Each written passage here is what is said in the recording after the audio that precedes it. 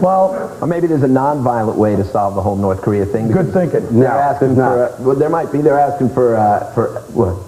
There's a non-violent way to solve the problem with the country that we hate, that hates us, has got weapons pointed at us? I don't think so. No, you're right. Like Russia, for example, that big Russian war. There are things that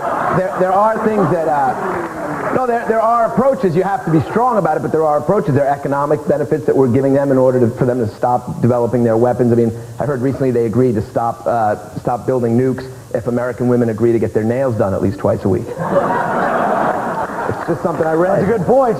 This guy writes so many jokes before the show, it's not even funny. It's unbelievable. He's got a pocket full of them. Yeah. They're good ones. That's what that's. No, I'm not saying they're not good. I'm just saying. I know. It was right there. That's kind of what we do here, Dennis. A little comedy writing.